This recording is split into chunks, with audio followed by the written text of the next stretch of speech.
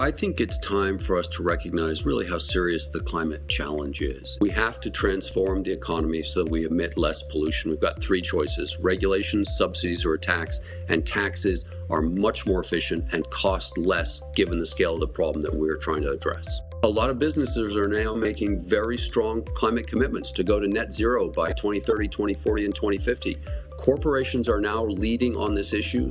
It's time for policymakers to come along as well and enact long-term climate policies. It's taken us 50 years to create this problem. We need to put durable policies in place for the next 50 years. That means Republicans and Democrats have to work together so that they're not enacting and repealing each other's work all the time. We need a long-term deal to address climate change. For more information, amsresearch.org has materials from corporate leaders, economists, and politicians, all of whom are interested in market solutions to climate change.